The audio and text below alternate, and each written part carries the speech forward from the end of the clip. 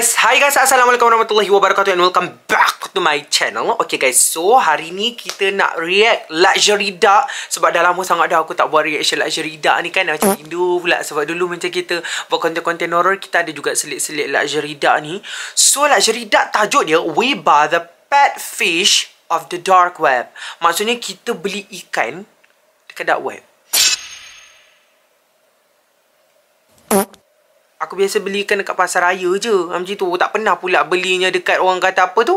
Dekat dark web ni lah. Tak pernah lah. Okey, jomlah kita tengok. Bismillahirrahmanirrahim. Korang jangan takut. Sebab kalau korang takut nanti aku pun takut sama. Kita macam santai-santai je ya. Bismillahirrahmanirrahim. This is the site here. The fish on here look extremely strange. I know and I'll take all responsibility for it. Alright. Tapi kan jujurlah. Kalau korang kan, korang nak beli ke benda-benda ke dark web ni? Kalau aku jujurlah, aku nak beli. Guys, we just got the box delivered. I guess the fish is in here. So ni dia punya permulaan intro. Let's go upstairs and go sleep, okay? Yo, I hear Tristan screaming. Tristan, what's wrong? What's wrong? Okay. What's up, guys? Welcome back Parker. to a brand new episode of Luxury Dark. Now, before this video starts, let's try to smash 50,000 likes on this episode. Apa nama ni? Ini Parker, ni Chester kan? Ni dah lama dah tak buat wedding dua. And let's try to finally reach that 1 million subs. So for today's episode, Chester found a website on the dark web where you can buy pet fish. Okay, so macam biasalah, Chester jumpa satu web dekat dark web tu, di mana kita boleh beli ikan lah, dia kata. Not sure what makes these pet fish from the dark web any different than regular fish, but today we're gonna sit down and check this site out. Let's go. Okay, let's sit down and check out this fish. So sekarang dia tengah duduk, dia nak check dekat internet. Let's sit down and check out this fish site. Waktu dia check sekarang pukul 11:17 tengah malam. Okay, so this is the site here. The fish on here look extremely strange. Most of them don't look. Kenapa diorang nak beli ikan macam ni? Kau pergi je lah dekat kedai haiwan tu beli ikan Nemo tu ke apa ikan laga tu. Lagi comel lah. Kenapa nak beli? Mahal pula tu. Bro, do you know how many fish are in the world? What are the chances you've seen all of them? Mahal gila weh harga dia. Okay, so we have a fish here. Ni apa ni? Nama dia Elevator. $2,000. Dekat RM6,000 tau. Oh my god. Called a Skeletor and a homunculus. A fish called a 6,000? Kejap. 2, 4. No. Dekat 10,000. Dekat 10,000 sebab $. Wih, mahal weh. Blackfish. Wait, let's check out the blackfish. It looks kind of interesting. Okay. Mahal. Okay, it says this is a rare fish with unknown characteristics from the deepest part of the ocean. We are unsure of what it is, but it is too dangerous to be kept in a normal tank. You must keep it locked in its container at all times and never touch its skin and never put your hand in the water. Okay, so blackfish ni ataupun ikan warna hitam ni, ayo mahalnya kau. $4,000. 20k. Dekat RM20,000 Malaysia ya harga dia. Dia kata ikan ni dia jumpa dekat orang kata dekat bahagian laut yang paling dalam. Lepas tu dia kata tak boleh simpan dekat dalam tangki air yang biasa-biasa, tak boleh simpan dekat akuarium yang biasa-biasa, kena sentiasa tutup. Lepas tu kena sentiasa kunci dan jangan pernah sentuh kulit dia and never put your hand in the water. Maksudnya jangan masukkan tangan kita dekat dalam air yang ada ikan ni. Dia katalah. Okay, this doesn't sound like a safe fish to keep as a pet. Bro, but look at it. It looks kind of cool. Yes. Okay, and the instructions say make sure the tank is at least 3 inches thick and use steel chains to keep the top on. Bro, I'm not really sure it sounds safe to have this thing as a pet. Dude, listen. Yelah, kalau kau nak bela pun kan, belilah haiwan lain yang lagi comel ke, yang kau beli. Be the one that's going to feed it. Ni nama dia penyakit. Bro, it's a fish. It eats fish flakes. Not all fish eat fish flakes. Some fish eat other fish. Some fish eat algae. I thought you didn't know that much about fish. I'm surprising sometimes. I just don't think you understand how big of a responsibility having macam biasalah. Look, dude, I know and I'll take all. Chester suka, Parker macam tak payah, tapi Chester suka. Kau faham tak? Biasalah kawan-kawan responsibility for it. Okay. Alright, let's just see how much this thing costs. Bro, it costs $4,100. Mahal weh. You really can't put a price on having a pet. It's like they become part of the family. Kalau tukar ke ringgit Malaysia memang mahal. Please, bro, look, it looks cool. Can we just get it? Bro, you don't buy a pet because it looks cool. Okay, if we get this, you're gonna take responsibility for it, right? Yes. Okay. Dia orang nak beli. Oh my Alright guys, so we just ordered this fish. It says it's gonna be here in a couple days. We're supposed to get an email when it arrives. I'm excited to get my blackfish. I'm gonna name it Poncho. Kalau korang lah jujur korang sebagai manusia yang banyak duit. Yelah memang orang kata macam kita boleh lah cakap macam sebab kita tak ada banyak duit macam dia kan. Kita nak beli barang-barang yang mahal macam ni kan. Macam ikan je 20,000. Kau gila. Contohlah kalau korang banyak sangat duit macam tak habis-habis duit korang tu. Korang beli tak? Korang jujur aku, korang beli tak? Kalau aku jujur korang, aku beli. Sebab apa? Kita ada duit, kita belilah kan. Macam tu, sebab tu lah orang-orang kaya macam dia orang ni, tak kisah mahal macam mana pun, bahaya macam mana pun, dia orang tetap beli sebab dia orang banyak duit. You can name whatever you want. Alright, let's go. Okay, so dia orang tengah tunggu email daripada orang tu. Kalau dah hantar, masuk dia orang akan dapat email. We receive an email saying our fish has arrived. So dia punya ikan dah sampai. Alright guys. So 2 hari kemudian baru sampai. I guess the fish is in here. Yeah, I guess. This one says warning. Dude, is that like a medical box? I don't know. What's that for? I don't know. It's really heavy, bro. Alright, let's just take it up to the room. Alright, I got it. Alright, let's go. Oh, let's go. Let's sit down with this thing. Okay. So we got the package right here. It's extremely heavy. Looks really weird. There's a lot of warnings on it. There's one over here and there's a warning on top. And this thing is leaking water everywhere. My lap is soaked. The floor is soaked. So let's open this thing up and see what's inside. What does it say? Equine Quarantine. Do you think that's like the brand name? I'm not going to answer that question.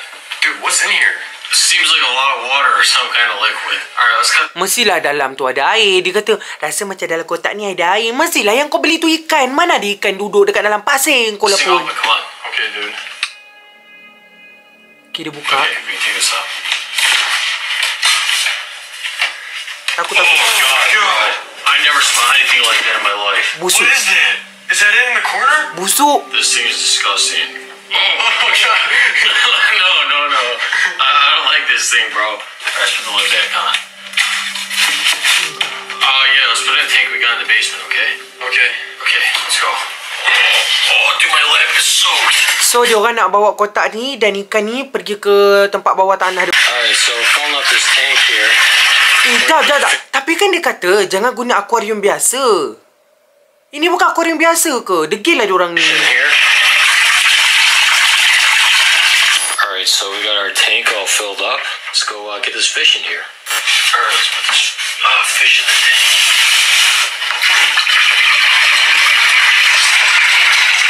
Oh, this thing's disgusting. Alright, yo, let's have a camera down here and then let's go upstairs and go sleep. Itu macam sotong je. Alright, let's go sleep, huh? Itu macam bukan ikan je. Kau prank aku We set up an infrared camera and go to sleep. So dia ada set up satu kamera inframerah.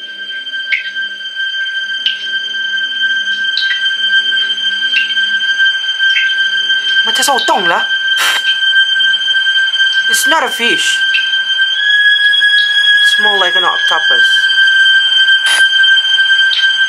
Yeah, it's more like an octopus. It's not a fish.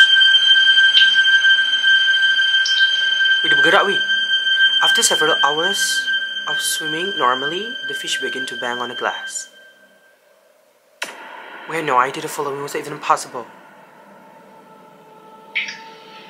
Dia kata, lepas ikan tu berenang secara normal, tengah berenang, tiba-tiba ikan tu macam bang, pergi ke arah cermin tu, macam bang to the mirror. Faham tak? Macam nak ketuk lah cermin ni.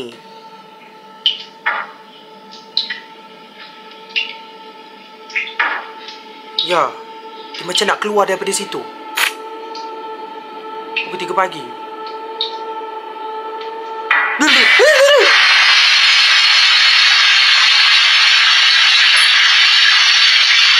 Wih. Apa benda tu? Kini dekat dapur pukul 4 pagi. Mak ai dia boleh berjalan weh.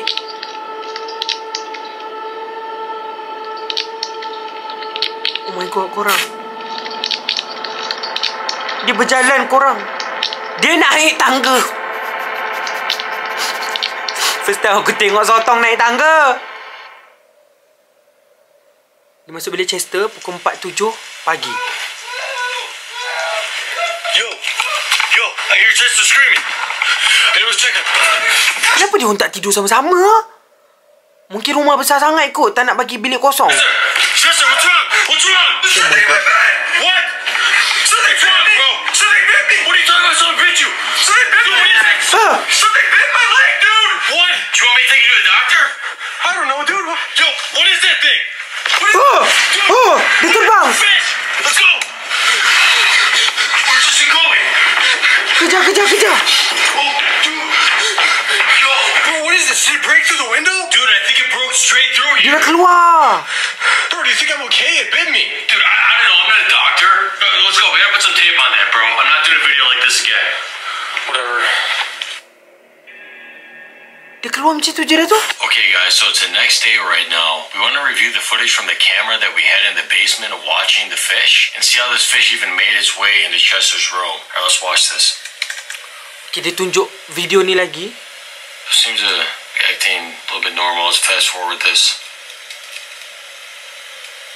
It's doing a little dance or something. Okay, let's fast forward. Takut bo. Oh my god, bro. That thing just smashed right through that. You see that? How did it smash through there, dude? I have no idea. Kuat weh. It must have had a lot of force. Sebab cermin akuarium tu kan, yelah walaupun orang kata tak kuat sangat, tapi kuatlah juga. Macam mana sotong ataupun ikan macam tu boleh pecah kan? Oh, dude, this is creeping me out. I don't know what kind of fish this is, dude. How's it walking up the stairs like that? Boleh naik tangga pula tu. I guess it's... I don't know. I can't really... Memang barang dark web lah. So you see why I initially had a problem with purchasing this thing? Because we still don't know what that was. I don't know, dude. I'm just still freaked out about this. Okay, well, it looks like you got a lot of work to do to clean up that glass. You said you would take responsibility, right? Whatever.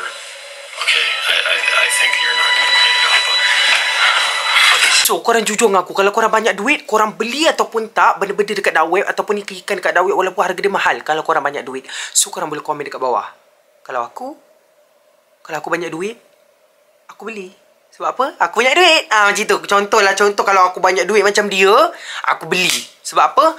Duit kita bergunung-gunung kan kawan kan? Belilah apa lagi?